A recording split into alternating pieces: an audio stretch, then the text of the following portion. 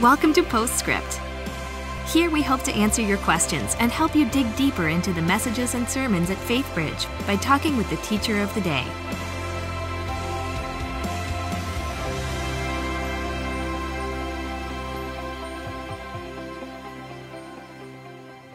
Hi, and welcome to Postscript. I'm Luann Riley, Grow Group and Discipleship Director here at Faithbridge, and I'm here with founding pastor Ken Werlein, who just talked about the second part of this revival that's been going on in your life. Welcome, Pastor Ken. Thank you. So last week we talked about the first thing, which was your reawakening and joy of your salvation. And storing this joy of your salvation. And this week we talked about this recharging that you've had from the Holy Spirit.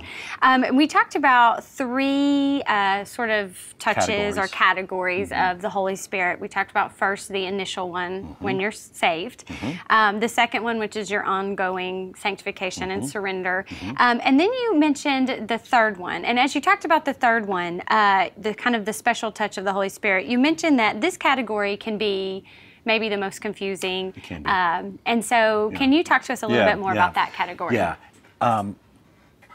Entire churches and denominations are founded sometimes by precisely what they have decided on this third category, these special fillings of the Holy Spirit. For example, a little more than 100 years ago, in the early 1900s, out at Azusa Street, you had a group of Christians who the Holy Spirit just moved in on, and it was unmistakable, and the recurring thing that seemed to be happening with many of them is that they were speaking in tongues.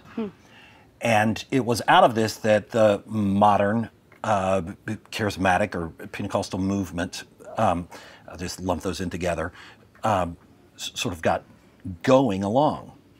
Now, what happened is that then people in successive years, decades go by, and maybe the Holy Spirit isn't touching quite so palpably, but they're still saying, this is the mark that we're looking for.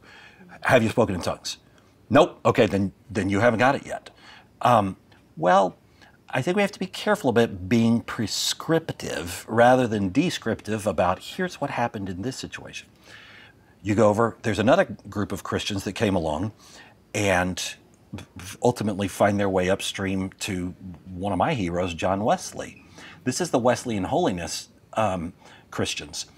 And they look at what happened with John Wesley, and he had this moment that he referred to as when he was just so caught up in the touch and the unction, the power of the Holy Spirit, that it was as if he just couldn't even sin. It just couldn't even sin. The love of God was shed abroad in his heart. He had perfect love. Well, doctrines out of that formed. The doctrine of perfection. Okay. Like, I could be perfect? Yes. You probably can't sustain it, but in those moments you can be caught up and you can be perfect in love and in fullness of the Holy Spirit. And those Christians began to refer to the experience as, and sort of their trigger phrase was, have you been sanctified? Whereas a lot of Christians are like, well, I thought that's kind of a gradual thing, that you're ongoing sanctified. No, have you been sanctified? Oh, I see. Your pneumatology, the study of the Spirit, is such that you're convinced that when the unction of the Holy Spirit has come on you in this third category that we're talking about, that's going to be the sign. Okay. You have yet another group of Christians that came along. We'll call these the cessationists. And these were the people who got nervous about these kind of people that I was just describing, and they said, that feels really woo-woo to us, and so we're going to just say, you know what? The only thing the Holy Spirit does is he comes in you when you get saved, and that's the end. And everything else ceased when the earliest Christians died off. And so you don't see that stuff anymore. And there, it's nice and tidy. Well, for obvious reasons to me, I look at all of these and I say, You know, I can understand how each of you got there, but I wouldn't sign up for any of you 100%. Because I think you built your foundation on a portion, like a slice. You don't have the whole pie. Big picture. And I think we have to pull the camera back and realize there might be a little bit more that's going on. And that's why when I was talking about this third category, this third touch, I was careful not to get too prescriptive. I mean, I guess if I were to say, well, you know what, I'll start a movement myself. The way that you get touched by the Holy Spirit is you go to breakfast with an old friend that you had some hurt feelings with, and you make amends, and maybe tears will come. Right there in the restaurant, you'll cover your face with the napkin so the waitress isn't thinking, what is going on? That's really weird. And then you'll get on an airplane and you'll go see your friend Ben, and he'll tell you this story that all of a sudden will trigger something. And then this one, well, that was my experience. But I can't be prescriptive and say that therefore, that's the experience for every that's how single you get touched by the Holy Spirit. Gotcha. in a special sort of way. Right, and so I think this sort of explanation of point 3 in foundation will help with explaining some of the questions that came in. I bet so, because they'll probably plug in. There's a lot of questions about it. Good. A question that came in a couple different ways was around this question of once saved, always saved. This is when you're talking about that. You were talking about that initial touch of the Holy Spirit. Is Jesus is always there after the initial filling? Can we fall out of grace? And another person may have asked it, can you lose your salvation through continuing sinning or converting to another religion or not repenting? Well, okay, so I think that is, it's obviously a very interesting question. You have Christians who have come along who have different conclusions on that looking at Scripture. I would say you're always saved if you want to be saved. Now, the hypothetical question is where the parsing out of the different theologies comes. If a person says, I don't want to be a Christian anymore, I gave that up 20 years ago, I became a Buddhist, or I became a whatever, and I don't want that, will God drag you to heaven and say, no, you come in here because you got saved? Well, I don't know of any Christian that would say yes. Now, what you'll have a differing opinion on is somebody will say, well, I guess he was, but now he's not, because he said, I don't want that anymore. On the other hand, you'll have Christians who will say, he never really was. He just acted like he was because he couldn't be where he is now if he really had been. Well, how do we know that? Can't know that. But you end up really at the same place either way. As long as you want to be with Jesus, he wants to be with you. And so... That's good. Yeah. Another question came around about the gifts of the Holy Spirit in today's world, particularly around spiritual healing. Sure. You see a lot of that in the Bible. Sure. And is that perpetual and ongoing? Today? Is it happening today? It's funny. I was talking about that even with one of our interns over the weekend, who we were talking about how sometimes you go to a place that's known for the healings that they're doing. And he was saying something to the effect of, you know, I've really experienced God there, but sometimes I leave a little bit confused and I'm really wondering, is that real, or is that, was that legitimate? And the answer is, I don't know the answer, because I've been to that place and I told him I don't know that person who's the preacher, and I can't really say. But I do know this from my experience. If it really is genuine, typically the next morning when you wake up and you're thinking about that, you're not going, that was not real. You just continue to have this sense of, that was the most amazing thing that God just did. I know God was in that place. Now, I do think sometimes, back to the categories that we were talking about, if the Lord showed up in a ministry or in a church And he did some healings, because I do believe he still does. I am not a cessationist. I do believe the Holy Spirit is still alive and well and working today, just as in Scripture.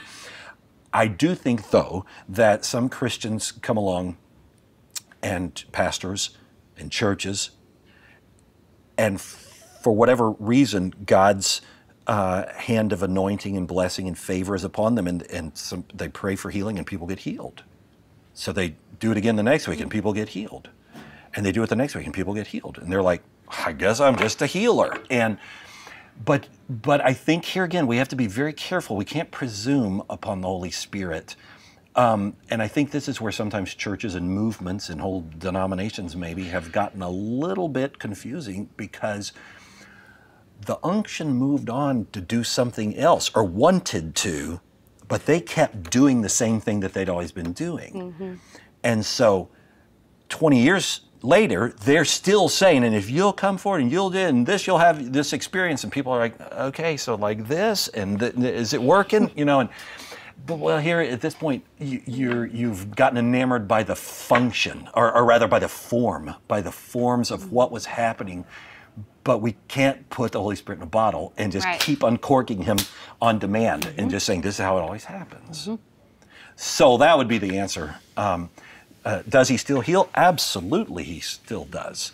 Do I have a formula or an address that you can go to and this is where it's... No, I don't. But sometimes he does have a place, and sometimes he's done it here. And it's glorious when he does. It's good. Another question that came in, and there was a couple different versions of this question too. I've heard it said by some that only those who speak in tongue, which they call the evidence of the Spirit, can truly have the Holy Spirit. Is that how we know that we have the Spirit? Right. Well, yeah, and no. The answer, I believe, is no, and that goes back to what I was explaining a few minutes ago. I do believe that the gift of tongues is still a very active spiritual gift, and don't discount that in the slightest. I do not believe that if a person hasn't had or utilized that gift, that they have not been filled with the Holy Spirit. Any more than I do not believe that if a person hasn't preached the sermon, they haven't been filled with the Holy Spirit. Because that's my gift. And I could easily say, you haven't been filled with it, you haven't preached. That's what happened to Peter, right? He preached, I preached. That's the sign. No, I can't do that. So I think we have to be careful not to box in and say, this must be your experience. One thing, yeah. But if you've had that experience and that's going on in your life spiritually, well, praise the Lord. Wonderful. That's awesome. Okay, so when we talk about the Holy Spirit, we can't help but talk about the Trinity. So there are questions that came around Father, Son, talking about the Father, Son, and Holy Spirit. Those are the three ways that God shows himself to us. Does this mean that they're all the same person but manifesting himself in different ways and roles throughout history? Yeah, that's precisely what it means. You go back to the very beginning of the Bible, and this is where we see God the Father at work doing this creating. Jesus himself would refer to him as Father, Abba, Father. But interestingly, right back there at the very beginning in Genesis, it talks about how he created the light and the world and the water and everything out of nothing. But before any of it started, when it was null and void and formless, the Spirit of the Lord hovered. So the Holy Spirit is right in there, even though he's not going to be accentuated until you get to the New Testament. Even in the Old Testament, you do have points where the Holy Spirit is going to show up. He comes upon Elijah that day when he was up on Mount Carmel, and the people who were worshiping the idols of Baal and doing all the sacrificing and trying to call down fire from heaven. And the Holy Spirit just comes upon Elijah and wow, what happens? And so you have these scenes in the Old Testament where the Holy Spirit would just come, but you don't have this thorough outpouring of the Holy Spirit that you get in the New Testament after Acts. After Jesus leaves, he says, it's good for me to go because then I can send my Holy Spirit. And the great thing about that is then I can be everywhere and in all of you at the same time. Okay, so my follow-up question is about what you just talked about right there, about the Jesus going so the Holy Spirit can come. And this question says that in the discipleship group recently, if the Father is not the Son, and the Son is not the Spirit, and the Spirit is not the Father, but all three are the triune God, then why could Jesus not stay with the Holy Spirit? Text says that he had to leave for the Spirit to come. Is there a better understanding of this? Yeah, I kind of understand the question. Why can't Jesus and the Spirit be here at the same time? I think is why did he have to go? Well, Spirit let's go back to the original. There's a little problem in the premise of the question. Okay. If God is not the Father, if the Father is not the Son, and the Son is not the Spirit, well, they are. They are the same. So let's get that established. First of all, I was telling the people in my small group we were perplexed about the Trinity the other night. And so I used a very pedestrian illustration that I'd heard when I was a kid that seemed to make sense to me. And that being the picture of a cherry pie. But the cherry pie has to be one of the really good kind of cherry pies that has the really gooey kind of filling that flows, or not the coagulated lumpy kind of filling. And I remember the speaker saying, suppose you took a knife and you cut into the crust all the way down to the bottom, 3 clear marks in that cherry pie, 3 big pieces. Now, if it's the good kind of filling, you have to have a spatula and you got to flip it out because all the cherry filling is going to ooze out of the sides. And he said, now, if you could get down underneath the crust before it was cut, and even after it's cut, that filling is still flowing together. Well, in a very simplistic sort of way, this is how God is somehow. There's 3 clear manifestations that he enabled us to see him in and as and does still, but he's one God. Now, why he manifests, when he manifests, the way that he manifests, I think we'll have to ask him that in the end, because I can't say, well, here's why he had to do it. Well, I guess in his own plan, this was what had to happen. That's good. That's good. I think this message was really good in that it cleared up a lot of questions, I think, that people have about the Holy Spirit and how you're filled with it. So thank you for that, and excited that you got to share more of your story and what God's doing here, and excited to see what the Holy Spirit does in the lives of people in the days ahead. Amen. So thank you for that. And thank you for joining us here for Postscript. We'll see you back here next week. Thanks for joining us for Postscript. Help us keep the podcast interactive by submitting your questions during the morning services. Learn more at faithbridge.org/postscript.